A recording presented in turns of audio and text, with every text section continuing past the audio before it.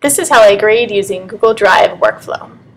So when students submit a paper to me on Google Docs, I ask that they put their name in the title of the document so that when I'm ready to grade their paper, I can just search by their name. So I'm ready to grade Miranda's paper, and I search, and I know that we're on Dystopian Lit essay number 2. So the first thing I look at, like with any paper, is general formatting requirements. Does she have the MLA header, title? You can look at the spacing and so forth. And then I start reading the introduction, skim through, make sure that there are other formatting things that are correct, but also that she's leading up to her main ideas in the thesis. I usually always comment on the thesis itself. I just think it's good practice to really pay attention to the core of their argument. It might be something simple like interesting thesis, or I might ask them to reword it, but in some way, shape, or form giving credence to the core ideas of their paper. Then I'll go back in the introduction. I might look at craft. In this case, I was talking about the passive voice.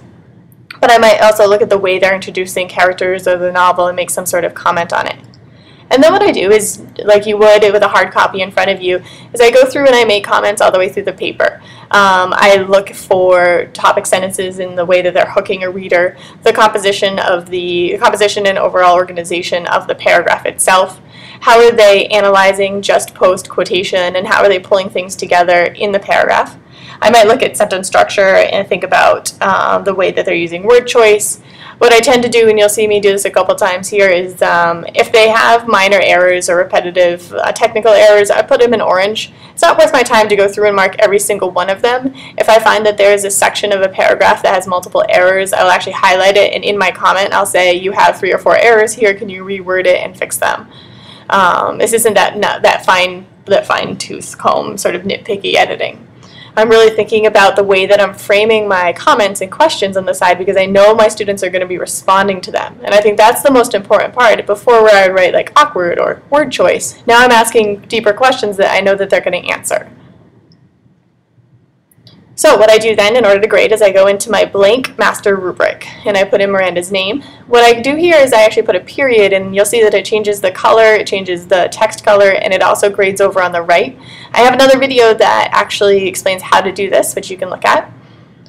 But what you can see is that she pretty much all the way down is meeting the standard. I want to check on her length requirement, so I'll refer back to her paper and make sure it was a 3-page paper. So I skim through, it looks like it hit the 3 pages, and then I'll go in and grade that go ahead and put a period there that it meets the length requirement, and it comes out to about an 85, which is a pretty average good paper. So at this point, I want to make sure that I give an overall piece of feedback. Looking at her overall understanding, I always start with a positive comment and then say, okay, here's something that you can work on for your next paper. And I also think about what other papers she's had in the past. This was definitely an improvement for her. I then refer to my hard copy packet. She submitted, a letter, her rough draft, her edits, the outline, the thesis development, all in a hard copy to me. And so I flip through that and make sure I can give her the process grade. What she had said was that her rough draft was on Google Docs, so I can go into File, see revision history, and actually can look through what she's done in each version of the paper that she's edited.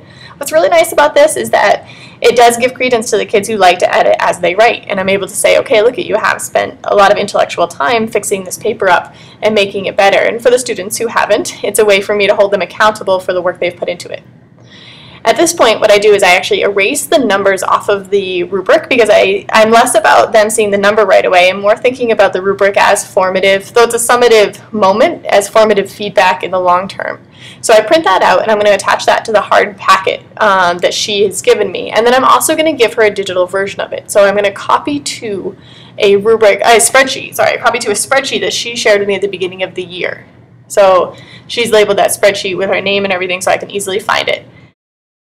So her student view, if she were to look at her rubric right now, she would actually see right on top, if you will, the rubric that I just shared with her. That'll be the first tab that shows up. But what she can also do is go through and look at the tabs of the other rubrics that she's had throughout the course of the year. So she can look back at her first paper and so forth. And if you think about this, if you as a teacher are setting this over and over the course of the year, she can now use it as a metacognitive space to say, oh, look, I've always been really strong in my organization, but look how I've improved in my idea development, and look how I've always done well in my process grade. So with Miranda's rubric all shared with her, she is set to go, and I am ready to move on to grade the next student. What I do is I go through and I erase my comment to her. I put back the numbers over along the side, and then what I'm ready to do is put her into the graded pile and grade the next student.